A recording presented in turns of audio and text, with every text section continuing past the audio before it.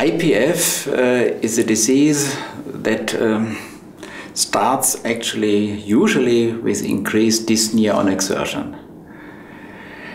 The patient experiences dyspnea first only if he does heavy exercise, let's say running or at high altitude, and if he then is at rest again, he's fine.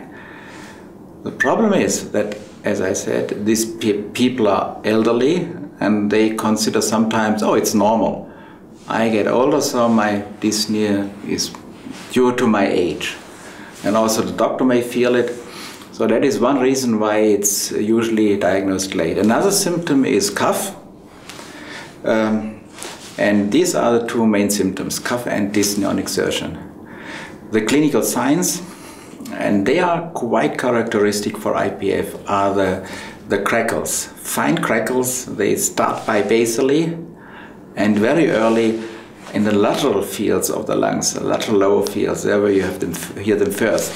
And by my experience, these are very early signs. If you have a true IPF population, almost every patient has this.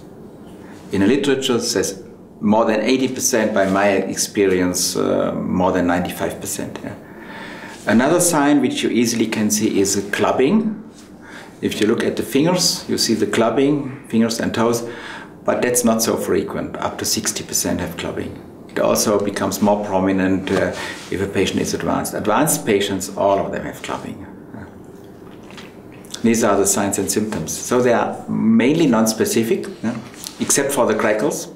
The crackles are quite impressive and characteristic of IPF. Other fibrotic lung disease may also have crackles, most of them at a lower frequency than in IPF.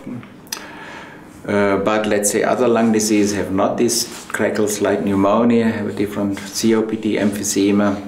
Cardiac disease with chronic congestion have not these type of crackles, but different lung sounds. So that is quite unique to IPF, and it's important to educate also doctors to listen to these sounds and to come to the correct suspicion of IPF and take the correct diagnostic measures when they hear these sounds.